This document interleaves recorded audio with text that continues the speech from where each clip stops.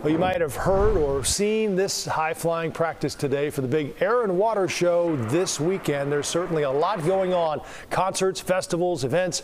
Albert updates his forecast in just a moment. First, though, our Jermont Terry shows us what's happening around town, and it's a long list, Jermont. Yeah, Joe, as summer draws closer to an end, it appears that the events around Chicago are in overdrive. Whether you're venturing downtown or into the neighborhoods, it's busy. The lakefront will get louder this weekend. The Chicago Air and Water Show will bring out nearly 1 million people. Maneuvering around downtown will become harder than usual, especially as Metallica fans will rock out all night Friday and again Sunday at Soldier Field. And Saturday morning, the streets of Bronzeville will transform. Southsiders will gather for the 95th Billiken Parade.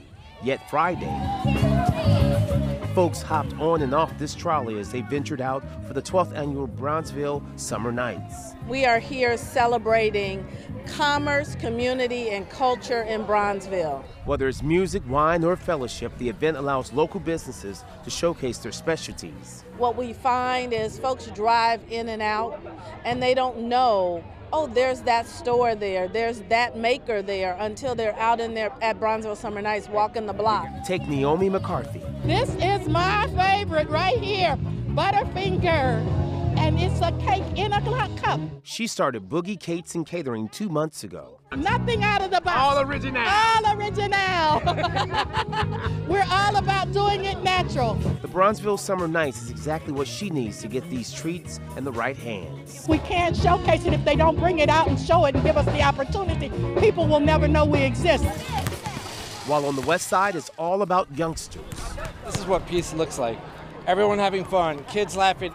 They're literally flipping at this end of summer back to school bash. Westside Organization and Michelle Clark High School teamed up to get the kids and parents excited. This is an opportunity that I'm looking at, like, we're able to let them come in and feel comfortable. We got students that haven't seen each other all summer.